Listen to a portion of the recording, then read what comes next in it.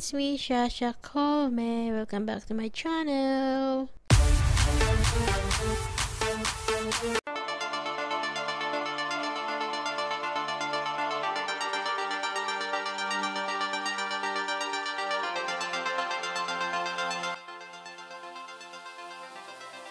So, ito guys lang yung ating ingredients para sa ating fried rice.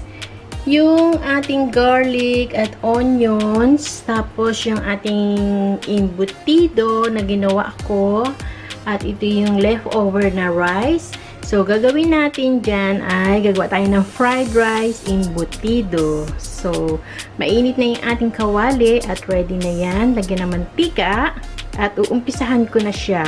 So, ito nga guys, nilagyan ko na siya ng mantika para mainit na dahil uunahin muna nating iprito yung ating embutido para yan ay ating ilalagay sa ating fried rice. Sobrang dali lang gawin ito, lalo na kung may naka-ready na kayong embutido. So, isasahog lang siya sa inyong fried rice.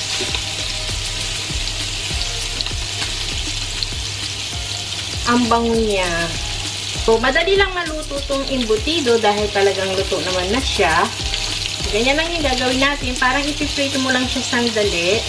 So, guys, ito na yung ating embutido na naiprito. So, gagawin natin, ito rin yung gagamitin nating pan dahil andyan pa rin yung sarap ng embutidong pinagprituhan natin. So, ilalagay lang natin itong garlic and onions dito sa kawali.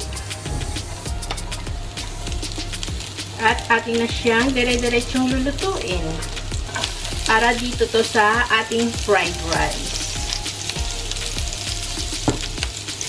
Ganyan lang.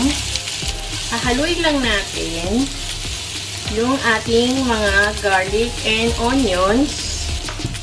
At naka-ready na rin itong aking rice na leftover na rice na gagamitin ko ngayon. At ilalagay ko na siya dito.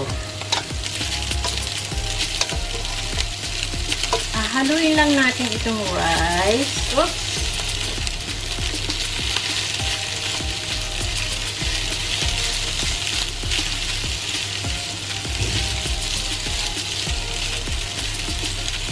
Pag nahalo nyo na yung inyong kanin kasama ng bawang at sibuyas, itong ating embutido, ilalagay natin siya dito ngayon.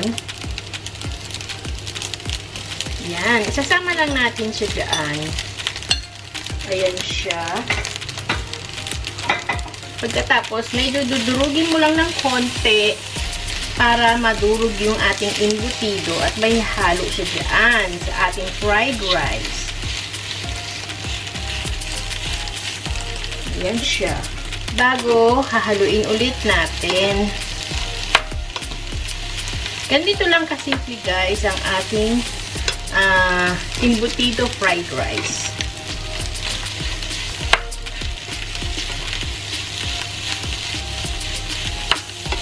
Ang bango! Depende na lang sa inyo kung lalagyan nyo pa siya ng salt. Pero ako hindi na kasi nga meron na itong timplado itong embutido. So, tama lang sa akin yung lasa na yan.